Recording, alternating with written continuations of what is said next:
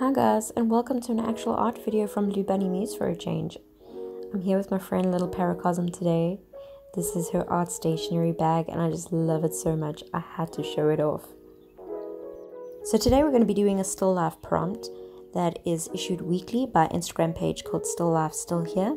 Here's some examples of what some other people have done for this week's prompt, which is a photograph of a delicious plate of breakfast. I have attached the page's name in case you're interested. So today's objective is purely just to have fun.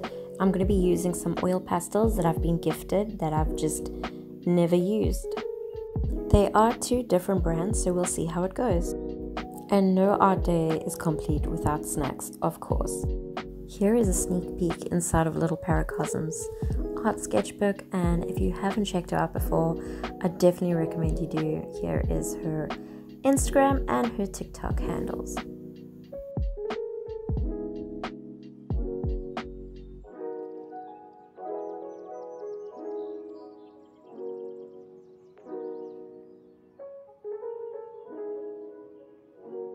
I'm keen to try these because of their pointed ends. It makes me feel like they might be easier to handle, but we will see. And here we go. Here are our blank pages before we start the challenge. So I really want this piece to be free and fun. So I am just roughly plotting out the placement of things. I'm not drawing anything exactly.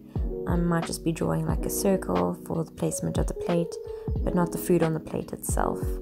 And not that you'll be able to see, but that is the rough placement I've done. And Little Parakosm is essentially doing the same. So today is really supposed to just be a loose and fun art day. We weren't even originally going to record, but we decided to make a little something out of it since we would be arting anyways. So I'm getting used to and learning about these oil pastels as I'm going, so it's kind of a trial and error in progress, but that's fine because this is all just for fun at the end of the day.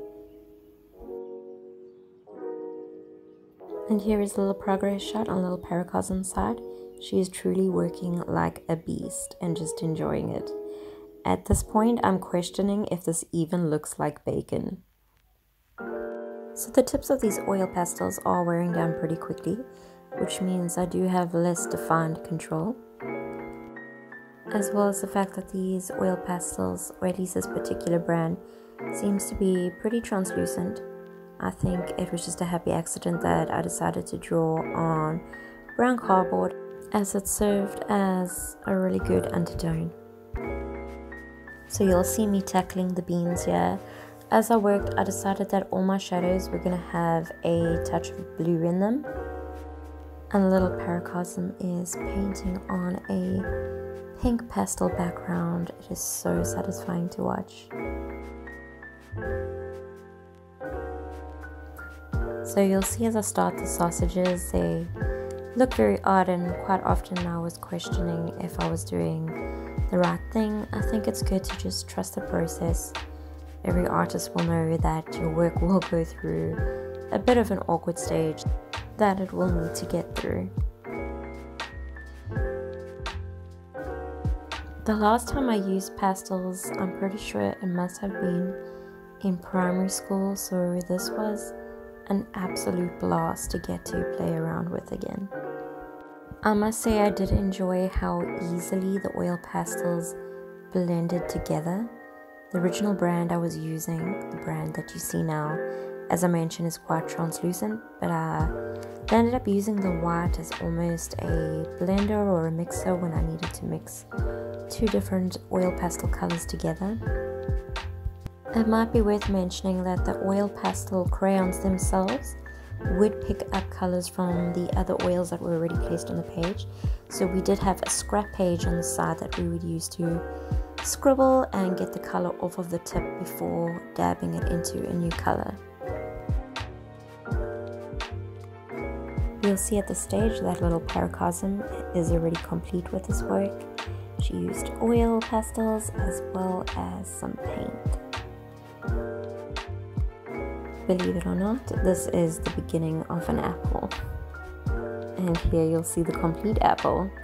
I couldn't film the entire process as I did need my phone as reference to look at the photo. so by this point I could only film little pieces in between. Did I mention this video also features Leia the pug? I am pet sitting for some friends at the moment, so she was keeping us company.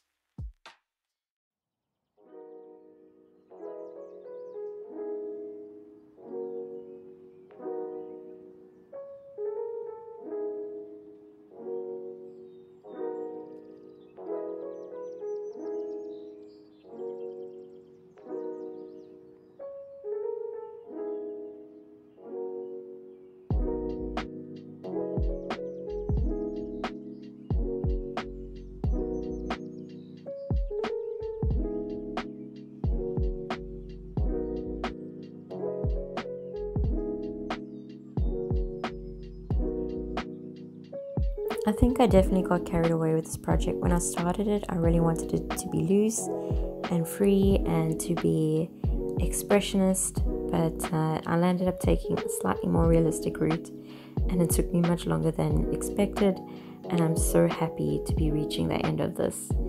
Here you'll see our two final results next to each other.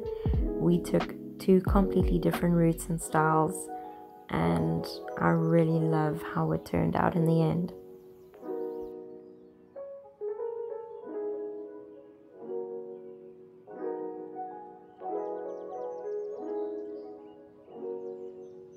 Thank you so much for watching this video, and if there's anything you'd like to see from Blue Bunny Muse in the future, please let me know in the comments. Wherever you are and whoever you are, may you have an amazing day further.